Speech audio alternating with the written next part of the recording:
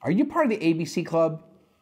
Or maybe you're not part of the ABC Club. Maybe you want nothing but Chardonnay. Check out this wine as I review it next on Elite Wine TV. Hello everybody, welcome to Elite Wine TV. Hello everybody, welcome to Elite Wine TV.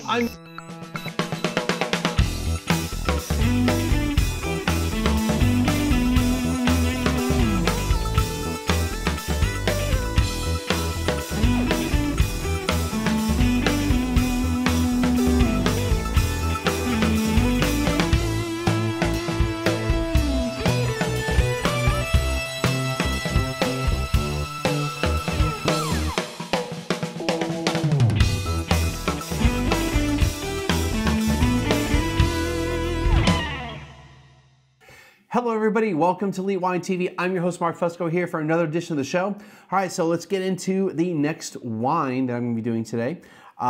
This is the 2014 Louis Jadot Chassagne-Montrachet Premier Cru Morgeot Clos de la Chapelle Domaine de Duc de Magenta.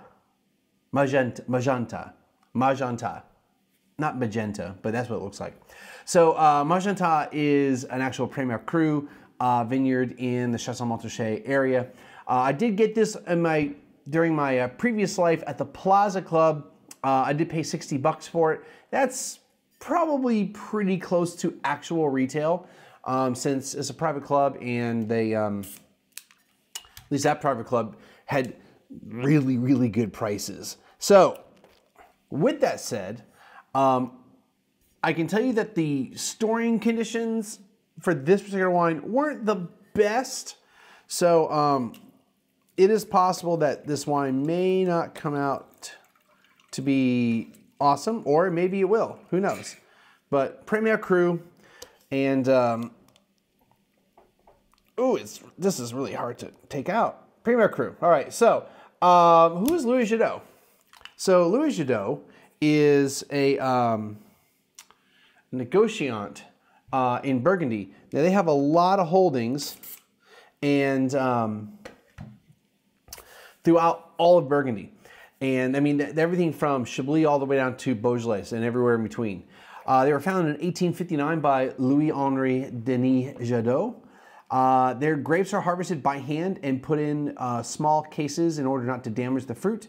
Grapes are pressed softly. They ferment in oak barrels produced by their own cooperage. And about a third of the barrels are new, and aging usually lasts about 15 months on fine lees before bottling. Now, this part of the winemaking process, well, actually the whole part of the winemaking process, for the most part, is what they do with every wine at Jadot. There might be some like variations as far as how much oak aging happens. You know, maybe a Grand Cru gets a little bit more, maybe a Village gets a little bit less. But as far as like how much new oak, they try to have the philosophy of they don't need a lot of new oak, just enough to give it some character. That's from my visit to Jadot when I went to Burgundy back in 17. And about, see, 4 years ago, maybe 4 or 5 years ago, during my time at Morton's, I actually met the retired winemaker for Jadot because he started up a new project called Resonance, and that was started in, he retired in 2012. He'd been the winemaker for 42 years at Jadot, and he came out of retirement to found this winery Resonance, which I visited while I was in Willamette, and it was just a tasting appointment. But his name is Jacques Laudière, and he's kind of like, I guess, the head winemaker there, and then Guillaume Large, not Large, but Large, L-A-R-G-E, and I got to hang out with him, and it was really cool. We had a really, really great visit with going through the property and tasting their line of wines, and I got to see Jacques again, so it was kind of cool. Anyway, it was a cool spot. So if you go to Burgundy, go see Jadot. It's really impressive.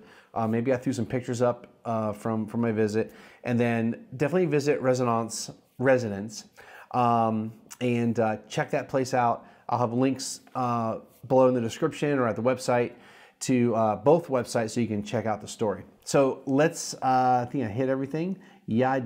Yeah, it did. All right, let's get right into the wine. You know, definitely a deep yellow color. It's kind of hard to really give a good analysis of color when I have a red background, but I mean, I can see it's, you know, a deeper yellow color.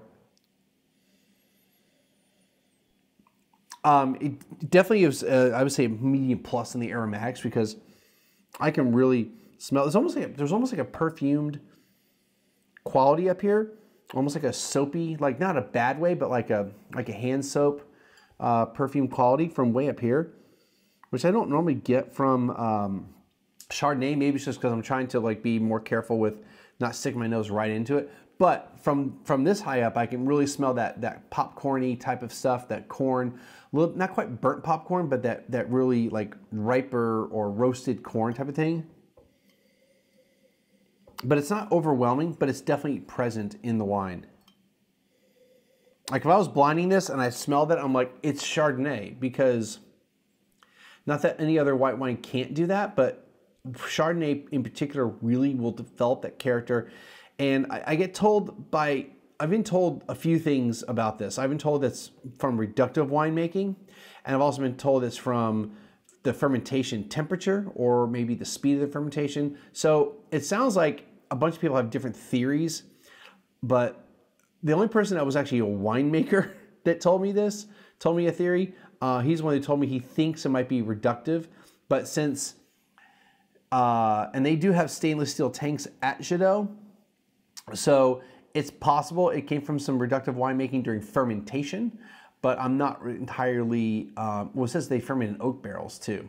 So I don't know exactly where this popcorn and corn aromas really are coming from. If you know, please put them in the comment. Like if you're a winemaker and you can be like, this is where it comes from, and maybe you have like a link to show me, because I've tried to find this every once in a while and I'm always like stumbling. I'm finding completely other things on the internet. So if you have the answer for that, I'd really like to know that. But with that said, it's not overwhelming. It's just slightly present. There is a bit of like a cream corn aspect, but a little golden apple. A touch of orange, touch of peach. And there is a little bit of vanilla to it, but it's not like you know, it's not like an overwhelming presence of oak characteristics. But yeah, it's kind of a floral aspect to this. Oh, let's taste it.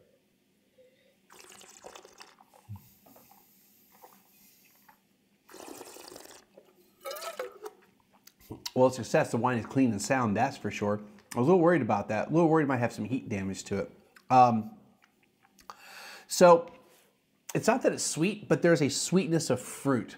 I feel there's a little more orange coming through on this rather than that golden apple from the aromas, and not quite a honeyed characteristic, but I feel like there's a little bit of that, almost like a bit of honey, like those little candies, and maybe probably more caramel than honey. I think that's really what I'm getting.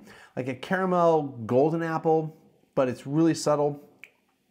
That roasted quality, that kind of roasted corn elote, which if you've ever had that, it's really delicious, but not with like the little spice on it. I mean, not in the wine. Yes, eat it with the spice.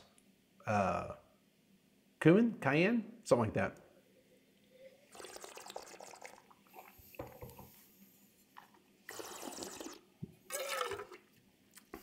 There's a touch of creaminess to it, you know, a good mouthfeel, but at the same time, there's a good acid to it.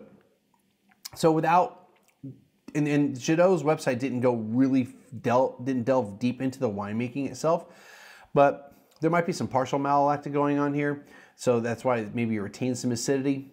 But yeah, this is a really delicious wine. I mean, for Chardonnay, this is really delicious.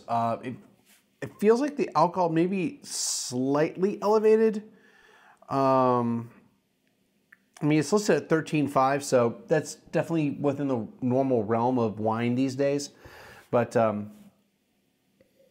yeah, this is a delicious wine.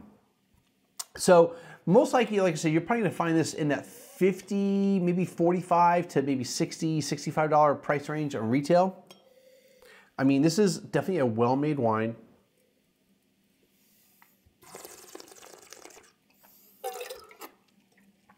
And if you see it in the market, I would highly recommend it. All right, so that's going to do it for this episode. As always, click the subscribe button on YouTube, and then there's like a little bell notification to get notifications when I put new videos up. If you visit the website, I'll have some links up above. You can friend me up there. Hopefully, I'll remember to start putting those links in the actual description. Actually, I think on my homepage for YouTube, I have all the like relevant links like Facebook, Twitter, Instagram, that type of stuff.